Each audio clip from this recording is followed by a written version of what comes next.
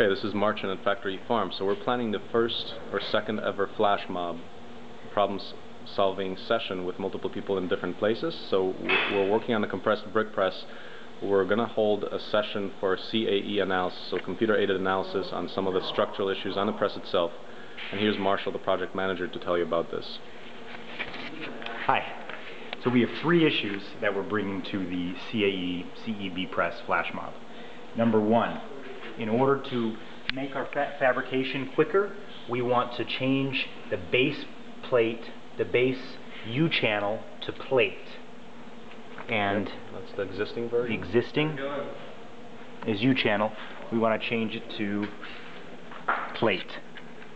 1/2-inch plate all the way across with a reinforcement 1/2-inch plate around the shaft that supports the cylinder. Item number 2. The compression chamber where the bricks are pressed are currently supported by U-channel. For the same reason, for ease of fabrication, we'd like to replace this with 1/2-inch plate with welded on supported gussets, specifically at the area of compression. And a sketch of that design is right here. The third point for discussion is the cylinder press foot design. Currently, we cut off the top of the cross post from the cylinder and weld that onto a backing plate that's then bolted onto the actual press foot.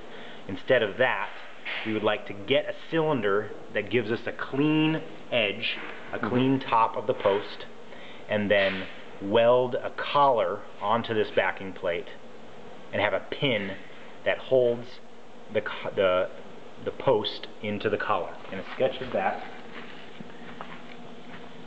is right here. So that's basic design of the new.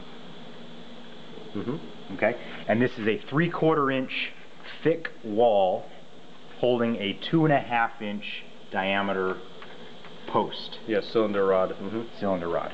Yep. Okay, thank you very much. I hope you can join us at the flash.